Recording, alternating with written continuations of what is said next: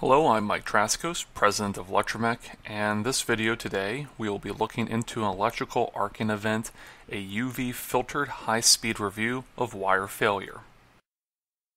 The damage caused by wire failure due to direct electrical arcing is well documented. Testing performed by Lectromec has shown the impact of electrical arcing to nearby systems. The objective of the testing shown here was to examine the arc plume generated by wire failure. Although Lectromec has done thousands of arc damage assessment tests, this was the first time we had access to a UV filtered high-speed camera. The test harness used in this video was a 7-wire 8-gauge configuration. The configuration of the power is similar to that of AS4373 wet arc track resistance test, though in that test a 20-gauge wire is typically used.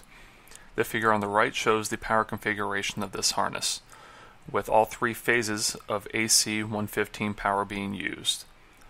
The harness was prepared in such a way that once the power was placed onto the sample, electrical arcing would initiate.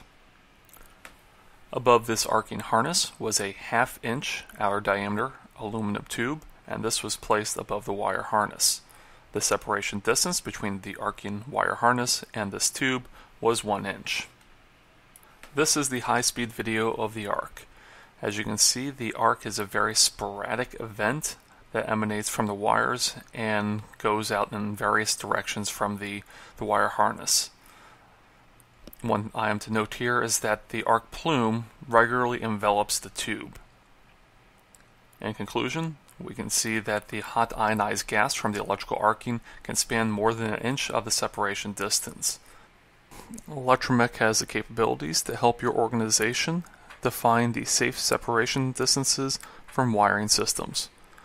To find out more about these services or about Lectromec, visit us at lectromec.com.